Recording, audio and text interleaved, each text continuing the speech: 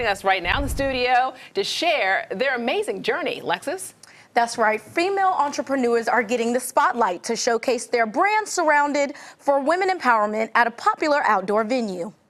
We wanted to empower women to fearlessly lead women to find their magic. You can be fierce, but you can also have a lot of fun with your girlfriends. Girl Tribe Pop-Up is a getaway to connect in the Queen City to show that you aren't alone. Because I am an entrepreneur, it felt like such a beautiful connection to just like bolster our Charlotte community, but especially with women who are out there just killing it. We all are going through the same things. We all pivoted together to make everything work when everything was going on, and it truly is like a celebration. All kinds of really cool stuff to just makes you want to shop and hang out. Drinks, music, crafts, flowers, photo moment, you name it, it's going to be here. An opportunity to learn more about small businesses is the top priority. Girl Tribe is a staple in Charlotte. It allows us to open up to a new group and audience that may not know what AR Workshop is. The Girl Tribe just community is a very unique part of our Charlotte culture, which is empowering female entrepreneurs. And for me, it's always been a passion of mine. When we succeed, everyone succeeds. When they succeed, we succeed. That's all what we're about.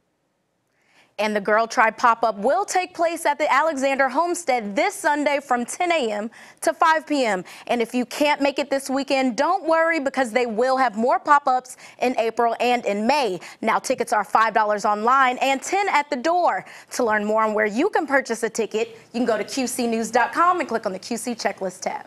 All right. Thank you, Lex.